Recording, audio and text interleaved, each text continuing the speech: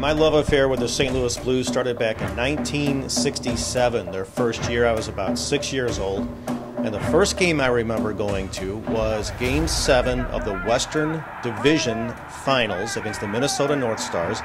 And the Blues came back and won the game in double overtime. Ron Schott scored the goal, and I was hooked. From that moment on, I was hooked on St. Louis Blues hockey. The thing I love about hockey is it's the perfect combination of skill, speed, with the violent aspects of sports. You know, like you have in football, but you have these guys on skates going 35 miles an hour, running into each other, but yet being nimble enough and talented enough to make the moves that a basketball player does, but on a blade that's that big.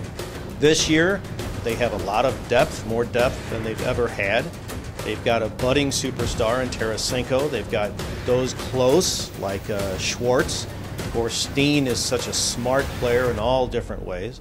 You got the defenseman in Shattenkirk, who's going to lead the power play. So you've got all the elements there. The depth is there, and I think this team can go all the way, and we could have that parade on Market Street. And I'll tell you what, if they do, you're going to see a lot of grown men crying in this town.